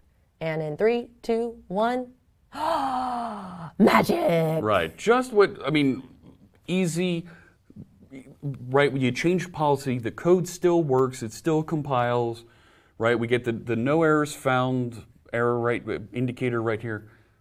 That makes sense, right? This is the kind of productivity enhancement that I want. I don't have to think about this and go refine things. It's just taking care of it and made my life easier as a developer. Yeah, I mean, I think one of the great things that I always like to talk about with code cleanup, we introduced some version of this last build, and we've been iterating on it. And the thing I love talking about with people at conferences is code cleanup allows you to code in the way you like, and then run everything to be conformant with your team at the end. So if you really like vars, use vars, right? Yeah, yeah. You don't need to remember to change all of this. Just before you check it in, do your little code cleanup. Okay. And then you're done.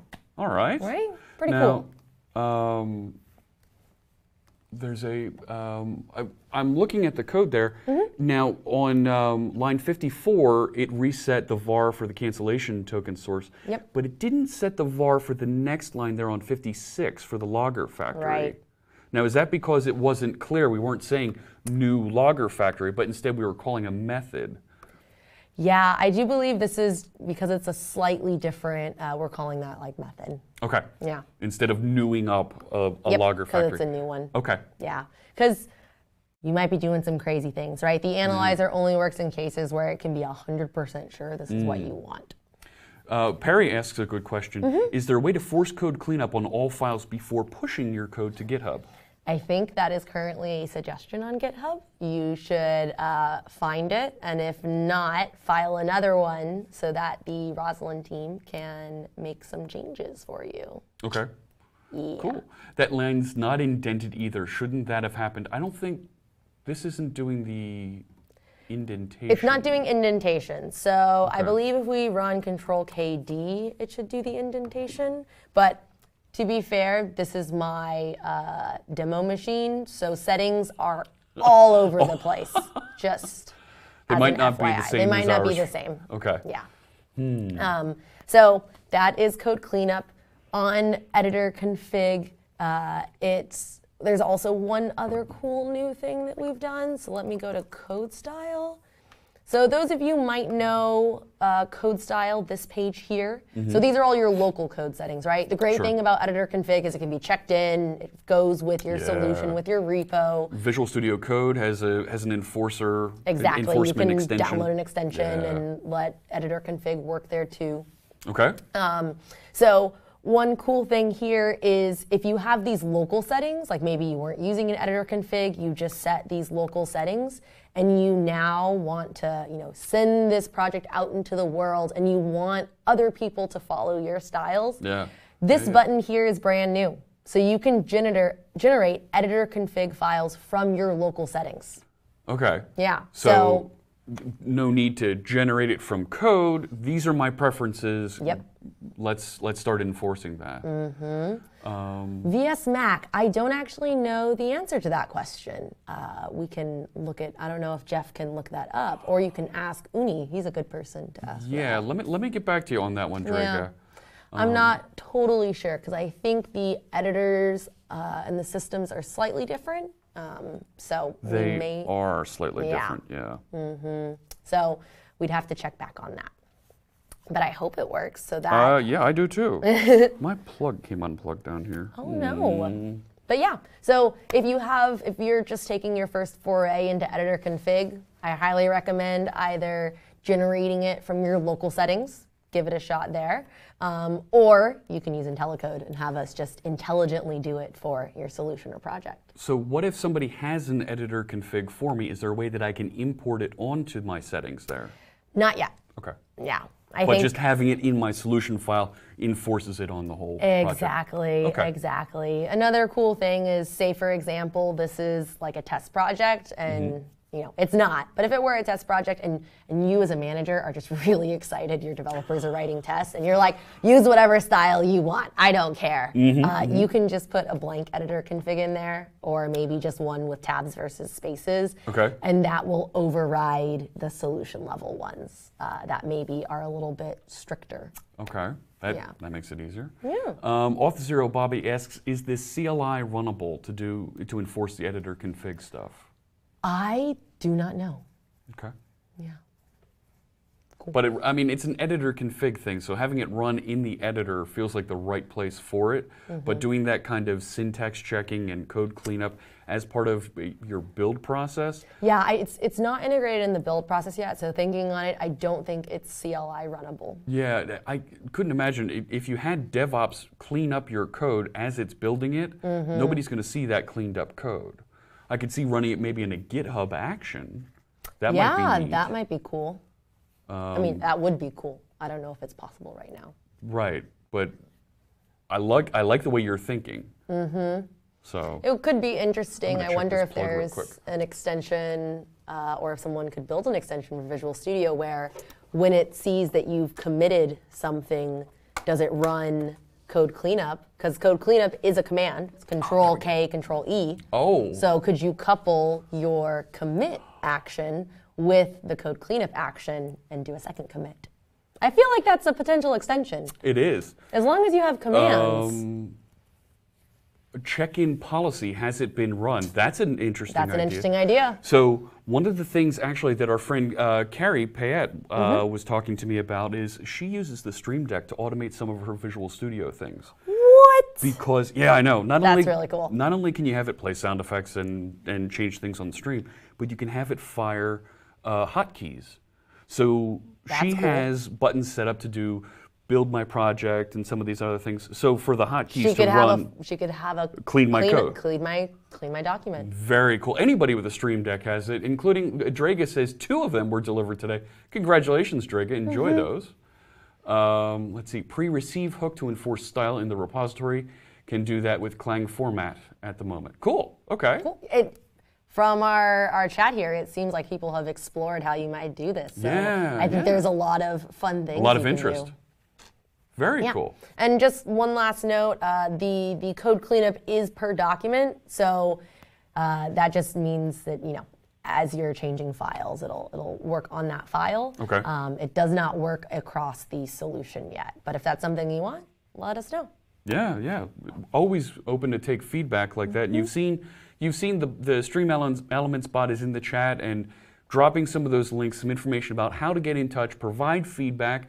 If there's stuff that we've shown here today that you're interested in learning more about, or you want to send us feedback, or you want to sign up to be an insider like that last message that just popped up there, check that out. There's links to those below here on the channel. If you're over there watching on YouTube, we'll attach the links to the description so that you can see some of that information. If you're watching this video a little bit later and you're not watching it live, and why aren't you watching it live? But we want to make sure that you can get involved. We want to hear your feedback. Folks like Allison are friendly and out there and want to help you be a more productive developer. Yes. I learn so much from our customers. Like, there are some times where you think you've got a great idea, and sometimes it's a really stupid idea. And I don't want to spend a bunch of time working on an idea that no one cares about. You don't want to get into a discussion with somebody and get into an argument with Scott, who's going to absolutely say, you're not building that thing. You don't want to do that. Have to run. All right, thanks for joining us, Mordecai. Thanks for joining. The Observer. I do not have my own stream channel, but maybe. But we do have the Visual Studio channel. So we're putting more and more content over there. You're going to see more from the .NET teams talking about all the various .NET Framework features over there on the Visual Studio channel. We're going to be bringing some more folks on that can show and talk about new features over there. Which Scott? There's plenty of them. One of them wears a red shirt. Another one has a goatee like me. And the third one might be here with us tomorrow. Gary says, thank you so much, Allison. Yeah, this was great. I think we learned a lot here. I want to get Visual Studio 2019 installed on my streaming machine at home so we can start really working with here. Scott H. He's hard. There's 2 folks named Scott H. Actually. There are way too many Scotts. I think Yes. I know 5 personally. Yeah. And Silicon Orchid is talking about, yep, NDC London. Some of the Scott and Damien will be in the UK this week. Thank you for sharing that information. Well, actually, the Scott with the red shirt did join us on Twitch for Connect. And you can see that on the Visual Studio channel. That's archived now over on YouTube as well. Could have smiled the full stream. We had fun. Yeah. This was a lot of fun. I love talk. If any of you have seen any of my other videos, you know, someone told me I laugh too much, so they can't take me seriously. But I feel like people enjoy it more. So That's right. We're gonna just get upset at some point randomly in our code. My gosh. Ancient Coder, cheers with a couple of .NET bots. Thank you. This was so much fun. Oh my gosh. It was yes. definitely worth waking up at 6 a.m. for. Would do it again. There you go. Anyone named Scott is a great person. I'm not biased in any way. I have a feeling the Naked Flame is named Scott. Don't change, says Frank. Frank is one of our colleagues now. Awesome. On the Azure Developer Relations team. We need more Allison. You know what? The Visual Studio 2019 is going to be released, I'm just taking a guess, in 2019. Yeah. So there might be an opportunity as this gets released, maybe a little bit later in the year, we come back and revisit and see how features have grown. Yeah. Get some more feedback and talking to some folks. Allison and friends. You know what? We're building out content on that Visual Studio channel. There's opportunities for things. Oh yeah, I do love to talk. I think a lot of us on the program manager teams do.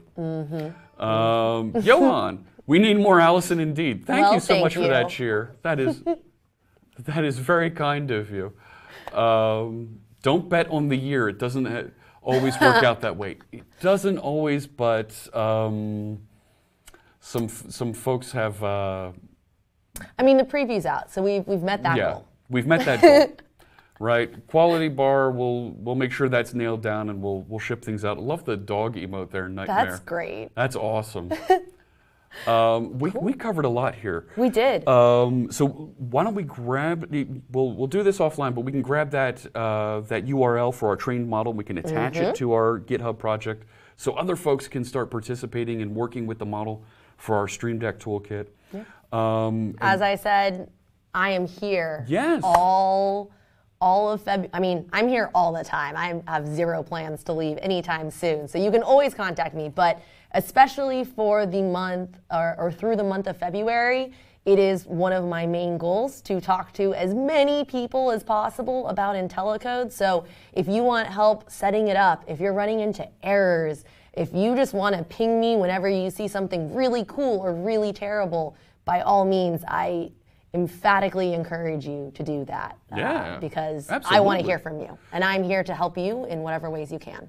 And Mike, that's not helping. If you submit 5,000 reports on Visual Studio 2019, I don't think Allison's going to dye her hair. I will not. No, that's not going to. But maybe, depending on when build is or whatever, maybe I'll do some like temporary purple. My hair is red purple right now, so it wouldn't be too far off. Okay. We might be doing some streaming from build. Yeah. Whenever build might be. Come on, marketing. Let's announce these things. Yeah. I need to show the dog emojis to Ned Pyle, says Nightmare. There's somebody between Ned and our friend, our favorite .NET security officer, Barry Dorans. I want to get somebody talking security with us on stream. Oh yeah, security. That's important. I mean, like I said, I've heard a lot of concerns about security, so I've been talking with a lot of people and Sela about how we do that with Intellicode, and it's really interesting stuff. So Sela, that's Microsoft. That's Legal. Yeah, Microsoft Legal. Yeah. So we got to make sure that they're signing off and approving on some of the things we do, so that folks are behaving properly with our code. And I mean, we want to make sure all of our users are protected. Yeah, yeah. I don't want anyone coming to me being like, my code got out. that's not what I want. Yeah, no, we don't want that at all.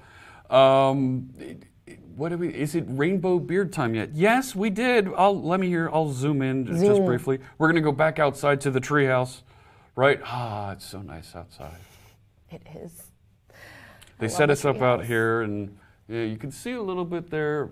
It's hard to tell on our screen here. Look, there's a bird. Oh, that was that sound. Well, I think we're just about out of time, and I understand there was going to be something on the Visual Studio channel here afterwards. Ooh. I don't think they're over there. I know, unfortunately, that .NET Community Stand-Up was canceled. Oh. I know. Kendra, unfortunately, got really sick last night. She came down with a cold, so I was going to hop over there after this, but I think that has been moved to another time, which is sad. So we're sending our well wishes to Kendra. Yeah, absolutely. I hope you're feeling better, Kendra. I will tweet a photo of the beard. I have a up-close picture that I will share out there. Let's see, is there somebody out there streaming that we can share the love with, send some folks over to? I am scrolling, looking to see who's coming up, who's out there. Code Rush, are you going live today? It's a Thursday, aren't you on Thursdays? It's Thursday, it's almost 9 Pacific. Let's see, we are expecting a nice headshot on Twitter. We might be able to do something about that. I'll make sure we get one of those. Yeah. Oh, thanks. I got y'all. This is you're gonna take care of that. Mm-hmm. And then? I'll update it over on Twitter. And then? We'll send it over to Facebook. And then? My parents will see it. I'll retweet it. Allison will retweet it. There we go. Okay. Is that good? Check out the productivity guide out there. I'm not seeing anybody out here that I want to send folks over to continue the love today. And well, I will say while you're looking for that, everybody. if anyone has any other last-minute questions, my next hour freed up, so I am available to take any Visual Studio questions or whatnot. Yeah. Otherwise, I'll go take a nap. Take a nap? Are Go you see kidding? My puppy. Oh, it's the middle of the day. No, I think we're just going to wrap up, it sounds like. Cool. See you guys next time. Great job. Thank you so much, Thanks, everybody. guys. I'll be back tomorrow. We'll be still here at Channel 9 Studios. And I think our guest, it sounds like, is going to be the one and only Scott Hunter. I'll confirm that a little bit later today. I do have a backup guest in case something comes up. We're not able to do that. Intellicode and Visual Studio for Mac. File a request, and I'll see what I can do. Yeah. There's Robert Tables. Thanks so much for joining us. Don't key his name into anything that you want to test for. Ooh. Yeah. Yes, you did hear puppy. She is a 4-month-old Pembroke Corgi puppy. I will tweet out a photo of her later for those of you who want to see her. She is adorable. Her name is Olive. Olive, and that's I love great. her. Cool. Olive My Heart is her AKC name, actually. Really? Yeah. Oh, that's cool. Right? It's a cute name. Yeah. Mm-hmm. All right. Well, thanks everybody for joining us. This video will be available later today over on YouTube, and I hope you join me tomorrow. We'll have more code live from Channel 9 right here. Maybe we'll be in the treehouse again tomorrow. Maybe. We'll see. Take care, everybody. We'll see you. Bye.